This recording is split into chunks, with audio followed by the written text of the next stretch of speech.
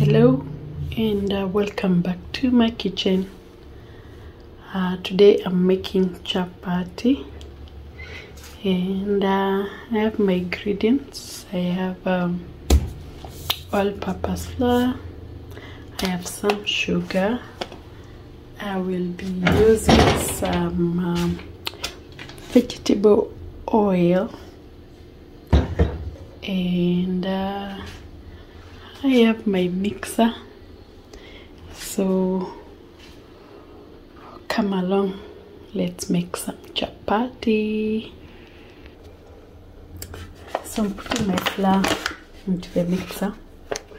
I'm using about this is a 2 kg pack, but probably I use not a full packet, just a bowl, and remain with a little bit inside the packet for rolling out the chapatis. So I've added some sugar. I like my chapatis sweet. So I did almost half a cup of sugar and a tablespoon of salt, just to balance the taste. And those are the ingredients I'm using to make my chapatis. Now there's so many ways of making chapatis, so this is just my way. I'm hoping this flour will give me about 21 pieces of chapati, but let's see, let's wait and see how many I manage to get out of this. So I'm just mixing the sugar, the salt and the flour. Some people use margarine. You rub in margarine in the flour, but that's a choice. You can use margarine, or you can use vegetable oil. You can use ghee, you can use butter. So it depends on how you like your chapatis to taste. Yeah, so my flour is mixed with the sugar and the salt. So I'll put it in the mixer, add some water, then make our dough. So I've added some water and some vegetable oil. This is hot water. Some people prefer cold water, others very hot water, warm water, but hot water is good enough. Not very hot, not scalding hot, just enough hotness to make the chapatis soft. So you can use the mixer, you can mix with your hands. I prefer the mixer, makes my work easy. And then I just continue adding water as usual.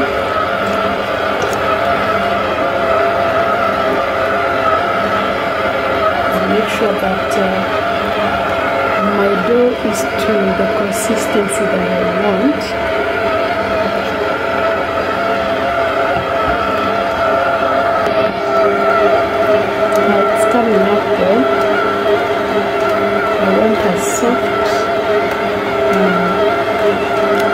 soft dough, so I guess that water is enough. So my dough is ready, nice and soft. Yeah.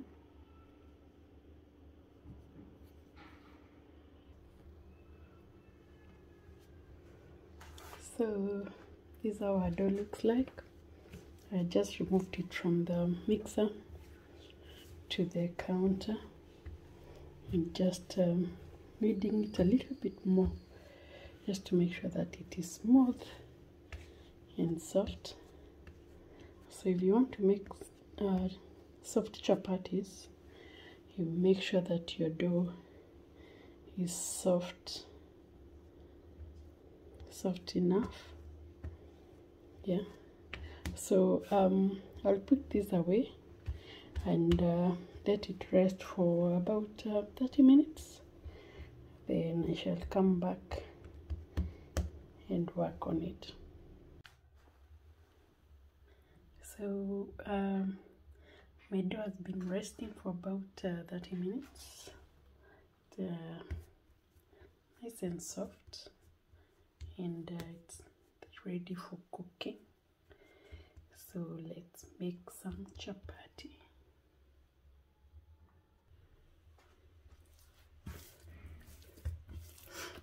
So my dough is ready. I will divide this into two, and then we can make some balls, roll them out, and cook them.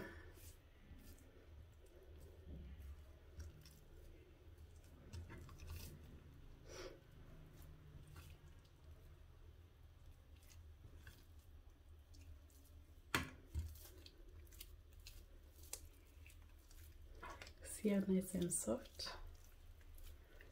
Always make sure that your dough is soft so that you do not make hard chapatis. So we'll roll the first one out.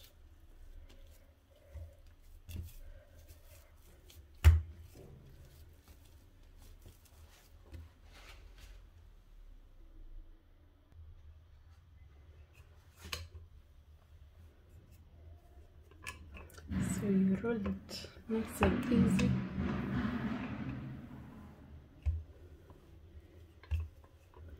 Do not overwork your dough.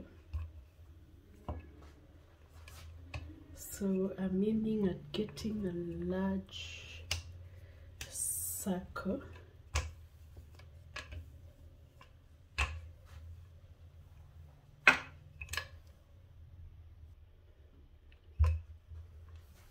So our circle is big enough. Now at this point people have different ways of doing this, but the outcome is usually the same. We try to get layered chapati, or chapatis that have layers. So today I'll show you how I achieve my layers. So now with a big circle like that, I'll put some oil.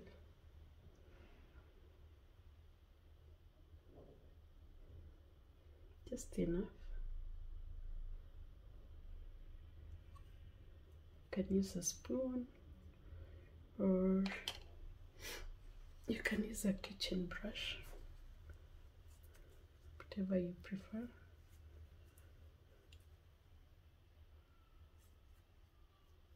And just make sure that the oil is covering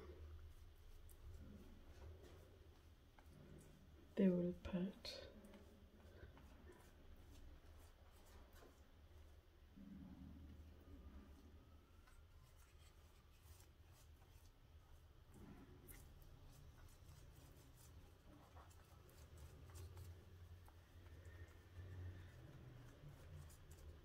So once you achieve a good coverage,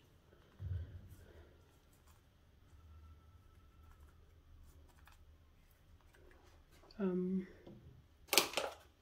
sprinkle some flour.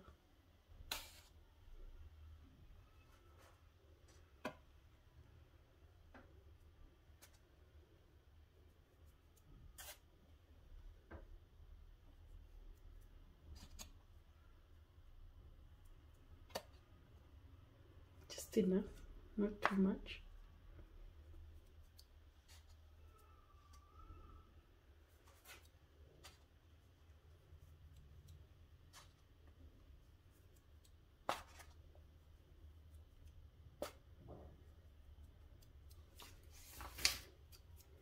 And then I will roll my circle. Just get a beginning part and just roll it like this. Okay. You just roll it thin.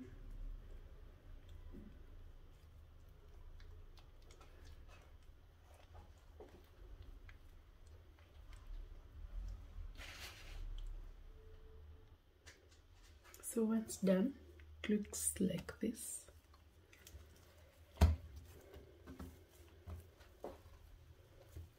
As I said, there are different ways of doing this. There is no method that is right or wrong. The end result is usually the same. Chapatis with layers. So I'll go ahead and divide into small pieces like this. You can see already we have some layers. Yeah. So I'll seal that like that. Press this inside there. And there we go. Our chapati is ready for rolling. So I'll put some flour on the counter.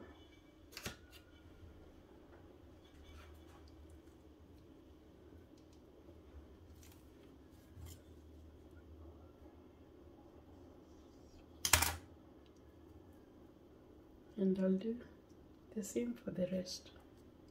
Okay, so you tuck this inside so that the oil does not seep out. Make sure that it's closed, and there you go.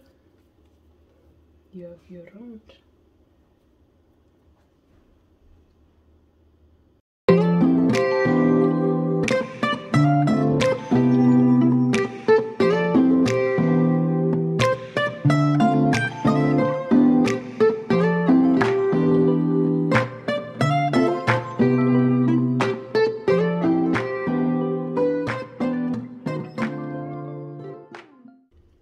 So our balls are ready.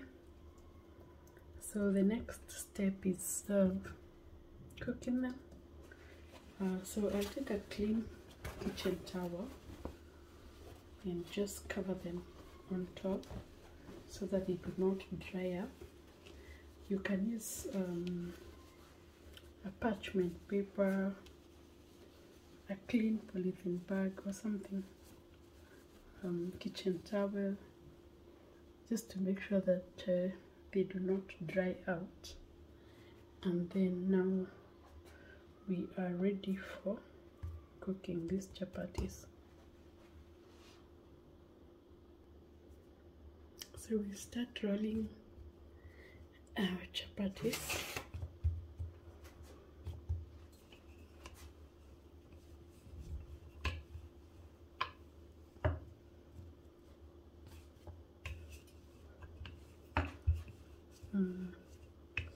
Just ensure that you get a nice round circle.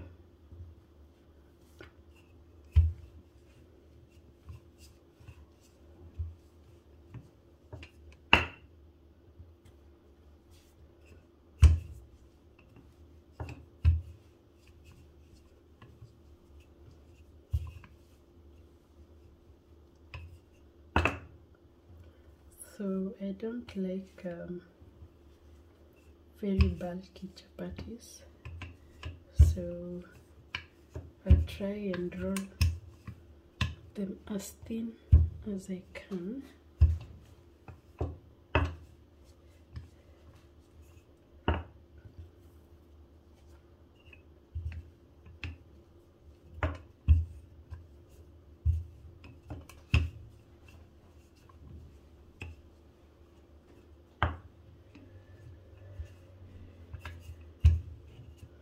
If you need a thick one, you don't roll for so long. If you need a thin one, you just roll it out as thin as you can go. So this is ready. This is ready for cooking. Keep it aside as our pan is getting hot.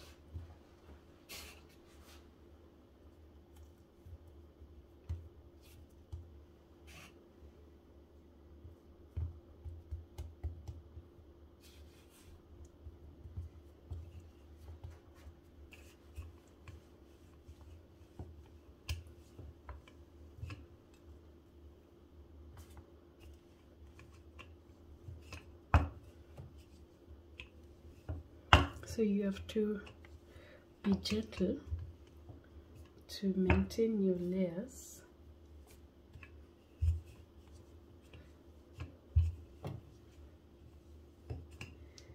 You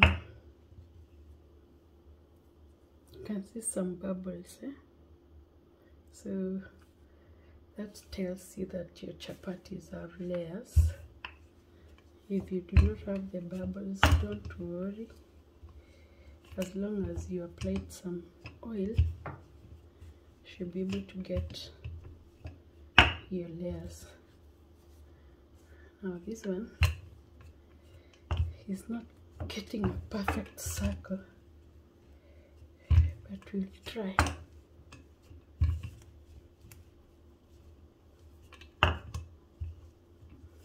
And roll it out as thin as possible.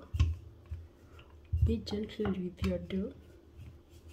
Overworking it will make your chapatis to be hard. So we want nice soft chapatis. So these two are ready for cooking.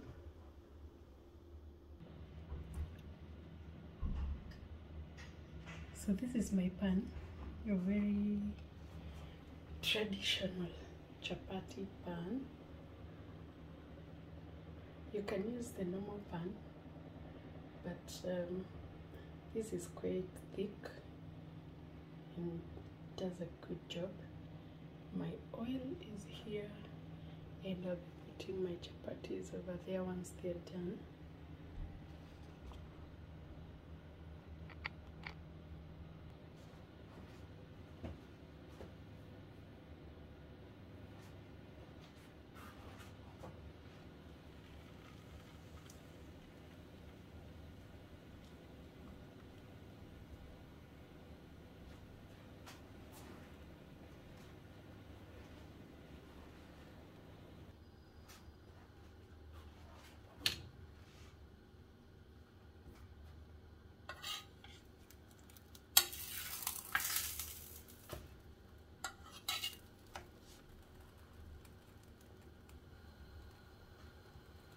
So this is our first chapati.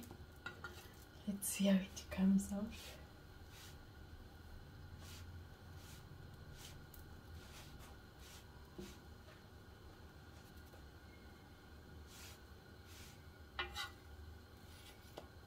So I'll let it cook on one side and then flip it on the other side.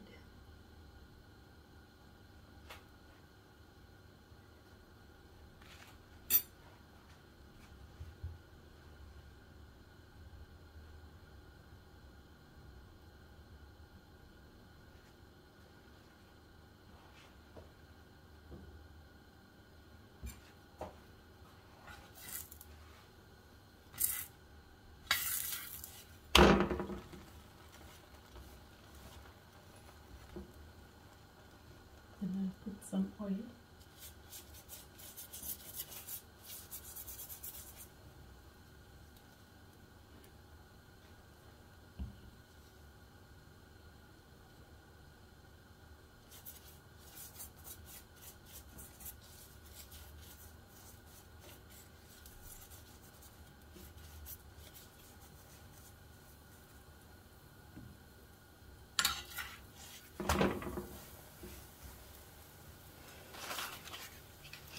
And then for it to get a very nice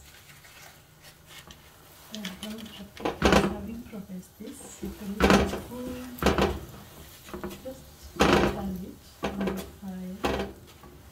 Make sure that it's nice and brown on the other side.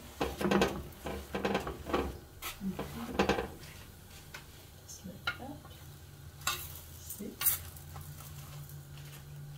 And then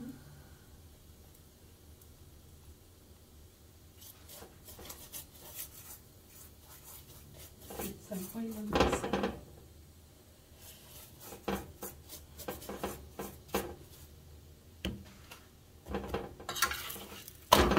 Let's see. Nice and brown. And press it down to achieve the brownness on the chapati.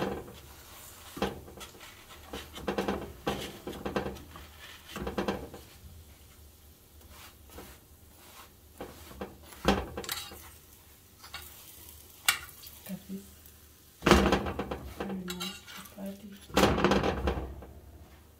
soft. This is how you tell the chapati is soft. If it does not hold, if it breaks once you do this, then you know.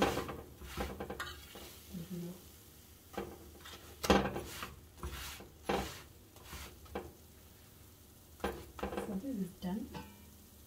You put it aside, and we will do the same for the others. It's nice to wipe the pan before putting a new chapati there.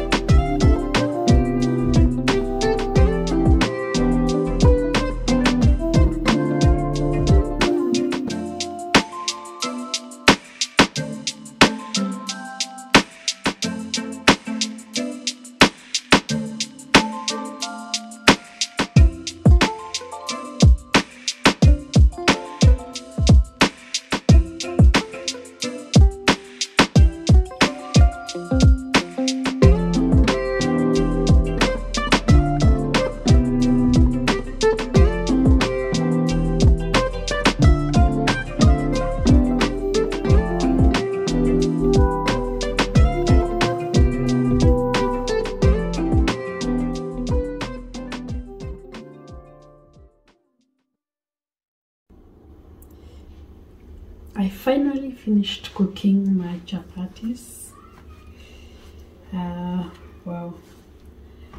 From the flour that I used, I managed to get like 20 of them, which is a good number.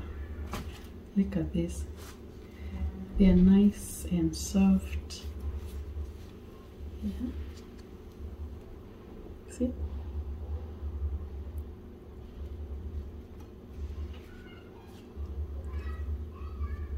And they have layers,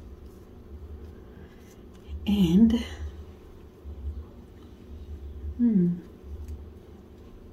they taste amazing.